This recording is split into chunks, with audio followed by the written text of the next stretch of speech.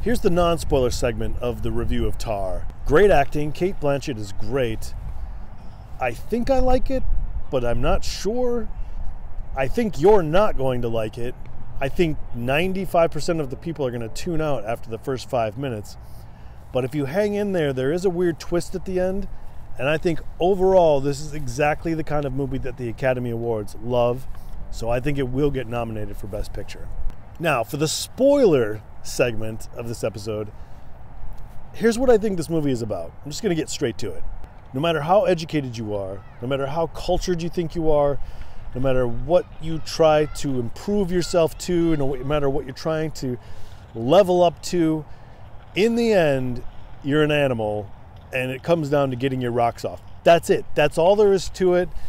Doesn't matter what she did in the movie, conducting all these great pieces and having all these big interviews, and she's got these expensive places in multiple countries. Doesn't matter. She can't get rid of her fetish. That's what it is. And I think this movie is just saying, you're an animal, I'm an animal, we're just monkeys running around a planet still. Maybe we'll jump up in consciousness here soon with the technological revolution happening right under our feet, but most of us aren't going to make that jump. This is what we are. The other thing that was interesting and annoying was that I couldn't quite tell the whole time if it was just pretentious, the whole movie, or if they were making fun of pretentiousness, and I think it was a little bit of both. If it was intentionally vague, I think it was smart and interesting. If it was unintended, then it's a 2 hours and 40 minutes of somebody who doesn't know what the hell they're doing.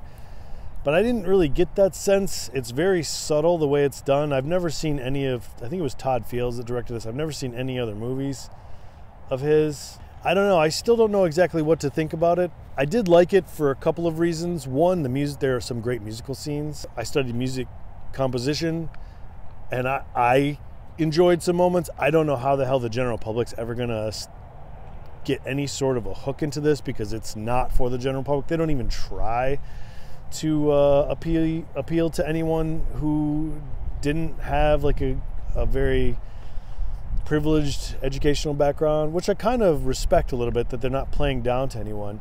But they also speak in French and German a few times. It seems like they were kind of important moments, not to understand the whole movie, but just like understanding scenes or understanding characters a little bit.